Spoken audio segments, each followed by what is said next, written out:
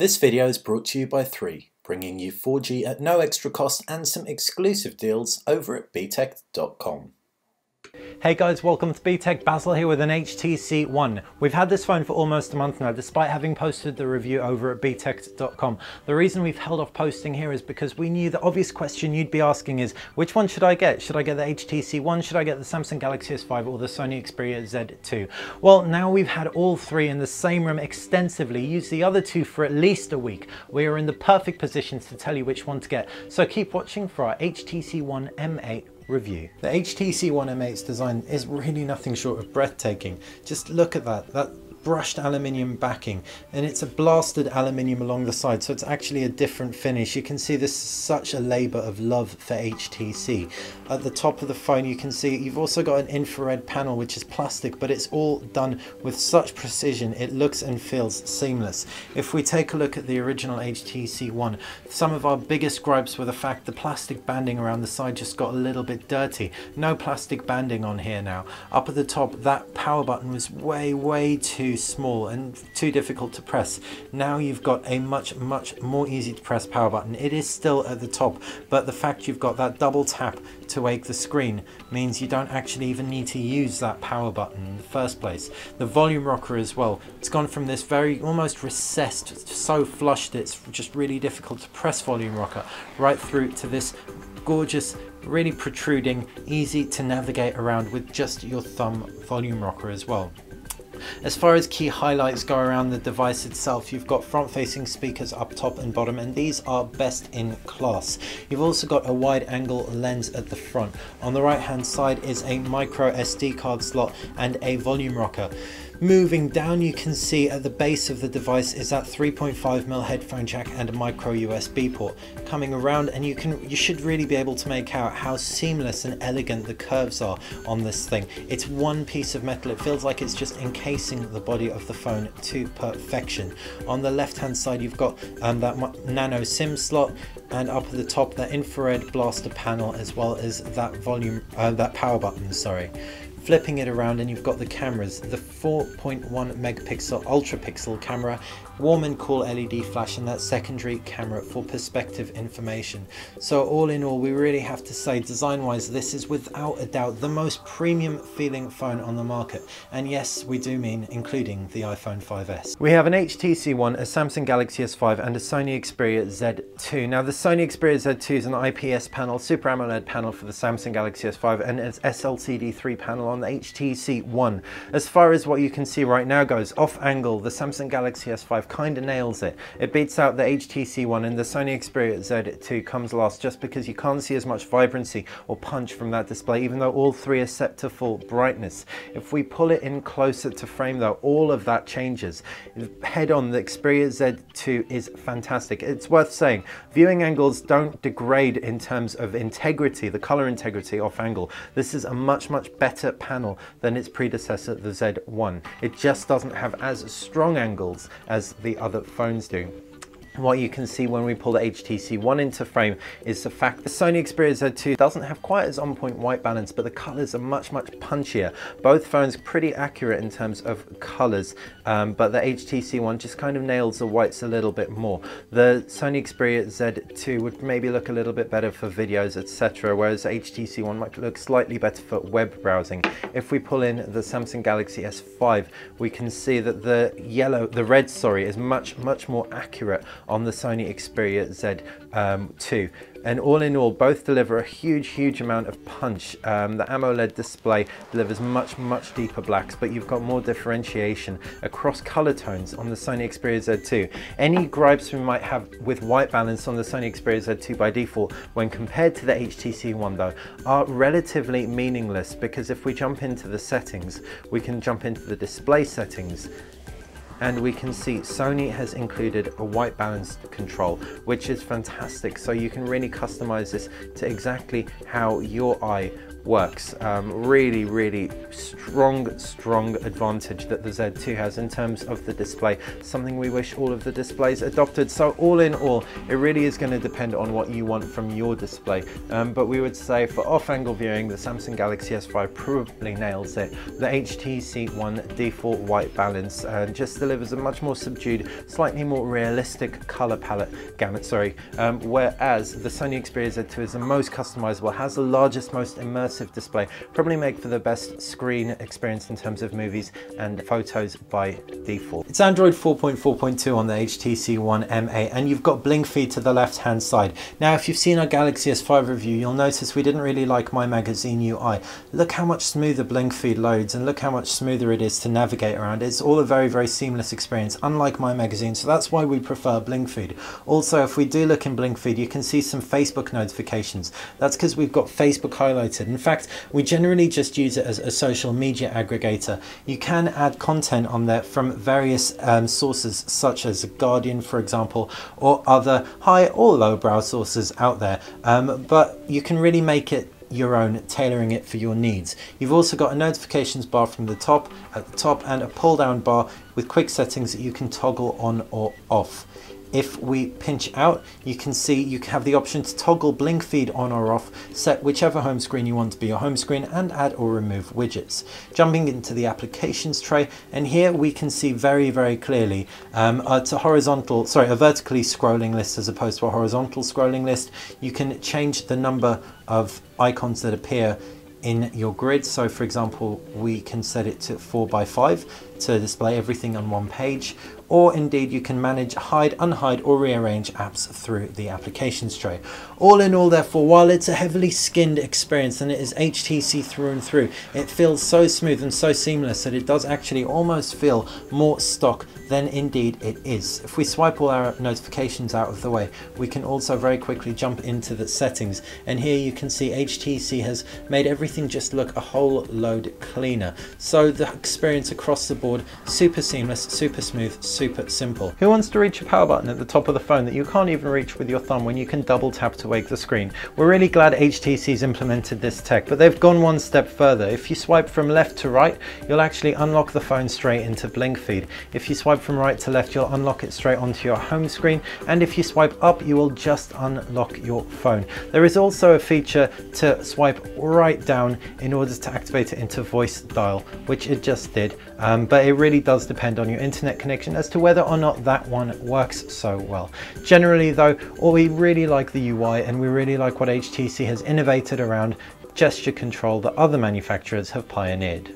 Speaking of gestures, you can see we've got the HTC dot view case right here. If we double tap the screen, for example, we can just activate a clock and the weather, and it tells us what temperature it is and also any missed calls that we might have. Pull down on the screen and you can also activate a voice dialer as well, which we can jump out of. As for the actual protective qualities, you can see it protects everything on the front bar, the front facing camera. The sides are pretty exposed for the most part, but it does secure itself decently. It doesn't protect the camera lens, doesn't protect the flash or the camera, so you can still use those with ease. But having said that, if the whole thing's open, you can't use the camera because that's in the way, and also it doesn't close flat, so it's not super ergonomic. It doesn't feel super premium, at least not as premium as having just the HTC One M8 with its gorgeous body on show. Still, if you want that extra bit of security, the back panel is pretty easy to clamp and is comfortable to hold and swipe through like so. The HTC One camera has been criticized heavily based on the fact it's packing a lower resolution 4.1 megapixel sensor.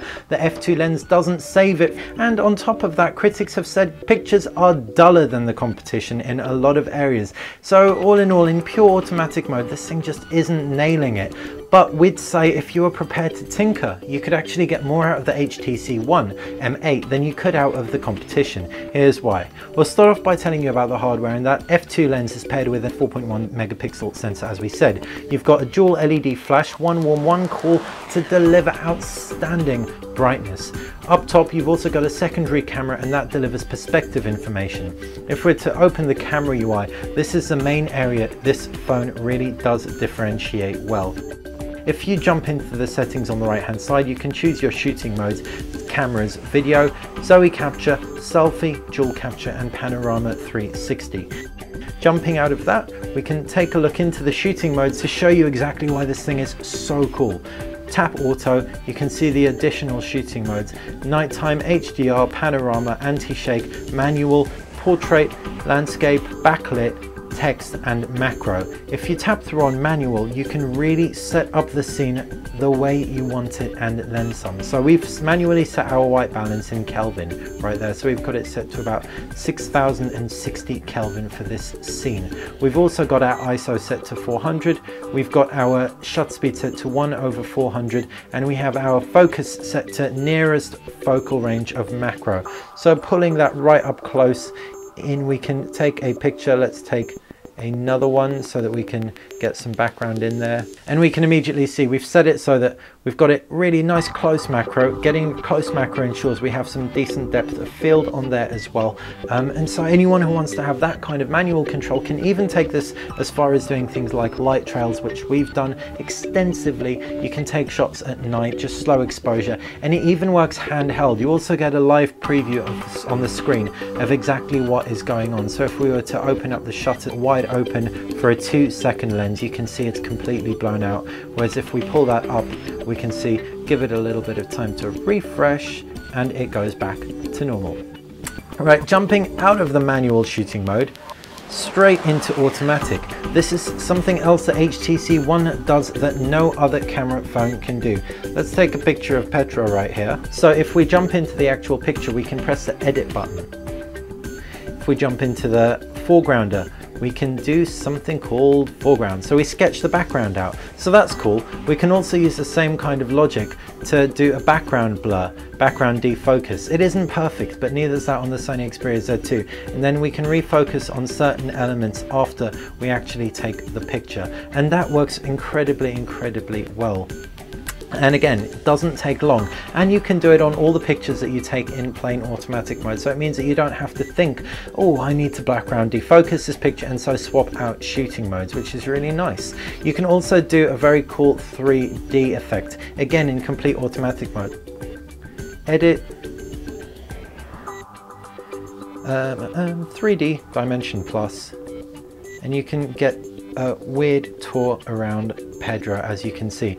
This works well sometimes, it works less well other times, and if we were to take another picture of Pedra, as you can see, you can get some really nice 3D effects on here. These can be activated either gyroscopically with a tilt, which isn't always ideal when you're showing something off on camera, or with a finger. So these really nice effects that you can just add on, you don't even have to think about when you're taking the picture, and given the fact pictures are all so instantaneous or else you lose the moment, adds a really, really nice degree of retrospective creativity you can apply.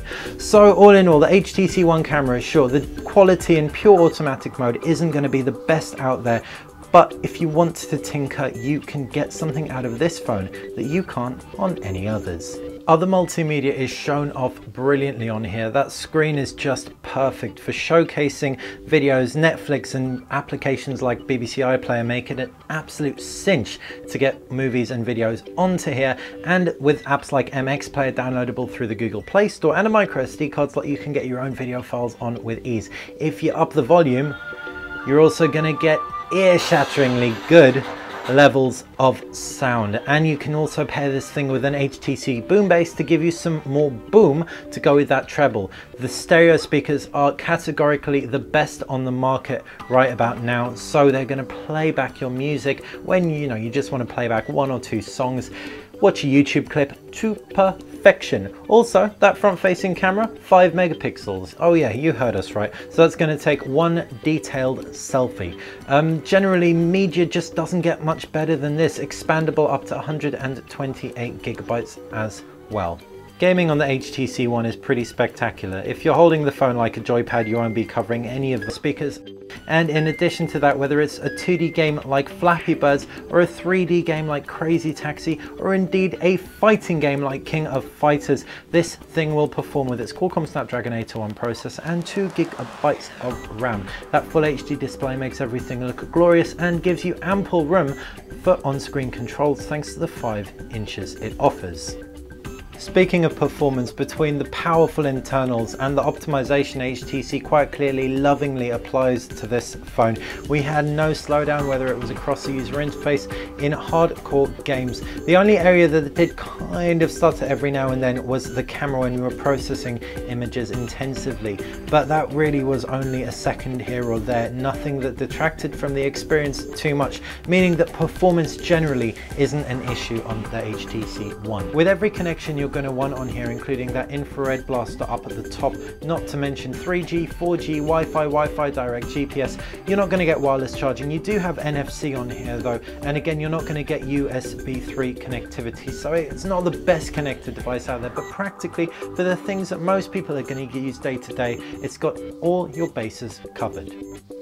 The 2600 mAh battery on the HTC One M8 should last you through a day pretty comfortably, especially if you apply some of the power saving modes they offer.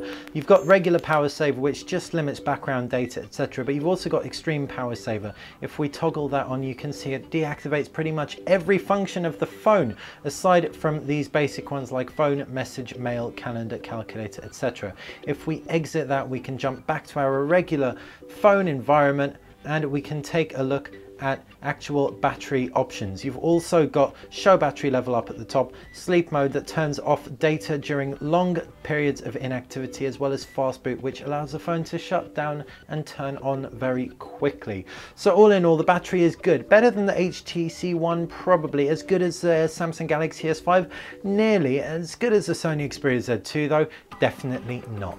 So there you have it, the HTC One, a class-leading phone in a couple of key areas, like the design, like the user interface, and like those front-facing speakers as well. The camera could have been a little bit better in complete automatic mode. Also, we wouldn't have minded more resolution on there, but for the ability to tinker with our pictures, this thing comes up trumps across the board. Performance is also good with its quad-core processor, and the battery life sees you through a day, although it can't stack up to the 2 days on the Sony Xperia Z2 and definitely isn't removable like that of the Samsung Galaxy S5. Hopefully this has helped you figure out which of the 3 flagships is right for you. If you've enjoyed this video, click like below. If you like the channel in general, click subscribe. Head over to btech.com. Over there you can find the latest in smartphones, tablets, smart gadgets, and some awesome deals as well.